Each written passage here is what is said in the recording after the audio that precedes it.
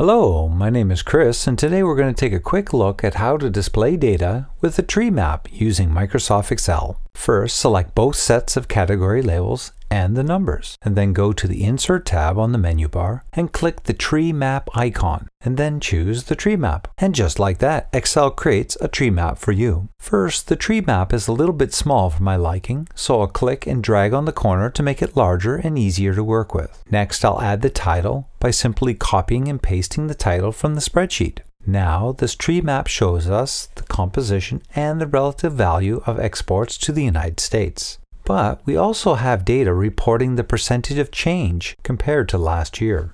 To see which commodities are falling short, I will highlight the column containing the percentage of change and then click on the Home tab. And finally, I'll choose the Conditional Formatting icon. From the drop-down menu, I'm going to select Highlight Sales Rules, which will open up this dialog box. Now I want to highlight the cell values that are less than 0 in red. And with a click on the OK button, all the negative percentage changes are now in red. Next, I want to be able to easily identify which commodities in the tree map had a negative percentage change compared to last year. I will double-click on each of the negative percentage change commodities, which will open up the formatting panel on the right-hand side.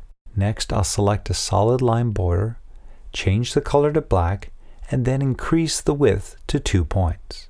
Now I have a tree map that not only shows the composition and the value of exports to the United States, but it also identifies which commodities saw a decrease compared to the previous year, which in turn will help people make a data-driven decision about where the focus should be for future trade relations.